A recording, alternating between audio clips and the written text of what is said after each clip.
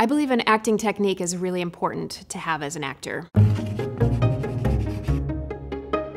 If your director says to you, I need you to walk through that door and be angry, if you don't have a technique, you're gonna pretend to be angry.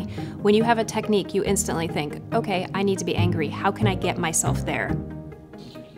I give up. That's pathetic. That's pathetic? Yeah, Take that line and just jump into it with the same emotion that you had from the door and activity. Talk it out to your partner and react. The Meisner Technique focuses on impulses, instincts, and emotions. Once you feel accomplished, you're gonna be let down with yourself, and then you're gonna be accomplished again, and you constantly are learning, which is really great. I'm gonna keep my hand on my line, really teaching you listening and responding. Welcome to my class.